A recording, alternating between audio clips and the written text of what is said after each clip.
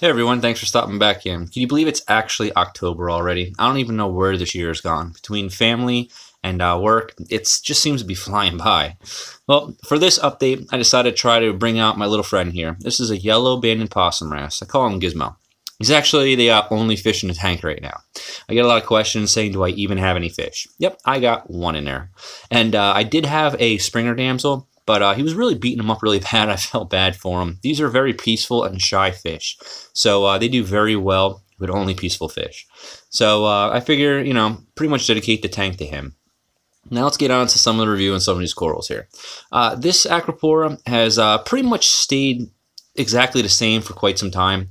I did have a problem 2 months ago that I corrected, and ever since I did 2 months ago, you notice the very top actually grew a lot in a short period of time. I'm kind of shocked. The problem is that I end up getting like a API test kit for a gift. So of course I end up using it. And I was using it to test the alkalinity. Now, it's one of those test kits where it starts off blue, and by the time you're done, it's supposed to be yellow. But in between is green, and when you're doing each drop, it's like, well, is it yellow? Is it yellowish green? Or I'll put one more drop in there, and yeah, it's definitely yellow now. It's yellow, so that's where I got to be. So I'm like, all right, I'm like 8 and 9. I'm good for my DKH. It's awesome. So I end up getting a Hannah checker, and I end up getting the alkalinity one, and I tested my water, and it came in at 6.5.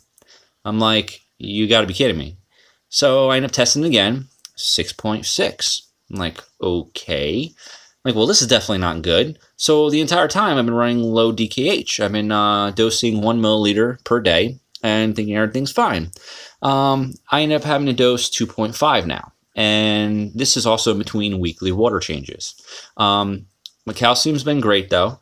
But, once again, it's a lesson learned. 2 months ago when I started doing it, and now I've noticed a lot of growth on the Acropora and the Millipora this time. So I'm going to have to chalk it up to a lesson learned, and it's just a shame I didn't pick up on it sooner. But everything else, though, was doing good. I mean, nothing died, but as far as growth rate, I probably could have had better growth on certain corals if I would have caught that sooner.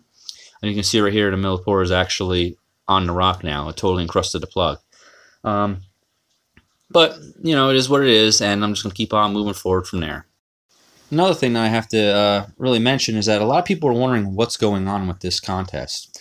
Is it still on? Is it off? No one's really answering anything.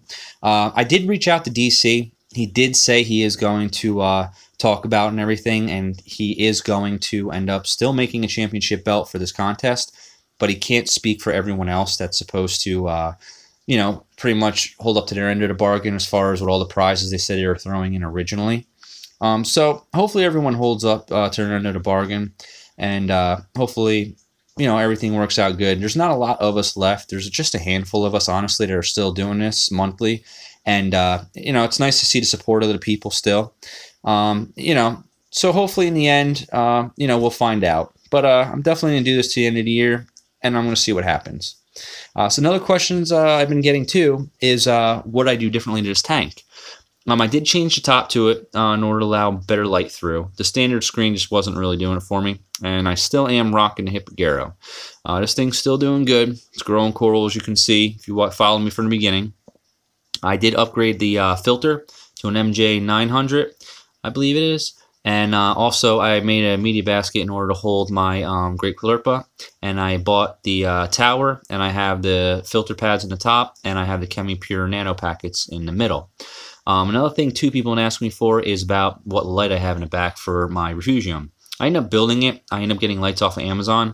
They come in a 4-pack, but you don't have to put them all together. I only needed 3. Keep the other one as an extra. I ended up using a plastic sign. And I end up using like the stuff you end up enclosing lattice with, and use it as a rail system in order to pretty much make my box. So it'll look like that. And it's mounted by 2-sided Velcro. And things really doing great. And that about does it for this one, guys. Thanks for watching.